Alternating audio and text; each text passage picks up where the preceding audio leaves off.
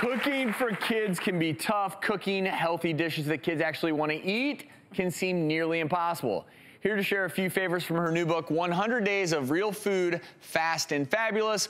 Please welcome mom, blogger, and New York Times bestselling author, Lisa Leake, to the stage. Welcome.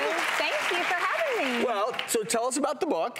Well, so the book, I wrote it really for busy families who want to cut out processed food. They want to feel better about what they're feeding their children, but they don't feel like they have the time. So I developed the quickest and easiest real food recipes that still taste really good to make it possible. And the key there is, as we always say, healthy food can taste good. Absolutely. You brought some dishes with secret ingredients, starting with pancakes. Pancakes, okay. Yes. Am I allowed to give it a whirl?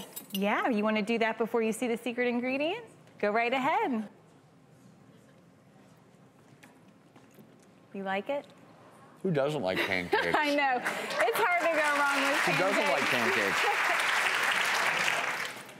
So the secret ingredients are oats and applesauce. So these are applesauce oatmeal pancakes. And if you combine the oats with the whole wheat flour, they're 100% whole grain. And the sweetness from the applesauce makes it so you don't have to add any refined sugar, and they're so good. And what a great thing to send the kids off to school with, because that's going to give them sustained energy throughout the morning. And you know, sometimes I even pack breakfast for lunch to literally send my kids off to school with. So these freeze beautifully. You can double the recipe while you're making it, and then I cut it into little strips in their lunchbox and put a little yogurt for dipping sauce, and they love it. Speaking of strips, these are these nuggets? These are nuggets.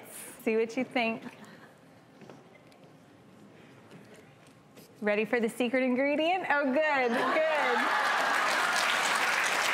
This one is a little more of a surprise. Cauliflower. So basically it's whole wheat breadcrumbs and Parmesan cheese and salt and pepper, and then you just put them in the oven. And I think this is a great way to give kids a good first impression of a new food.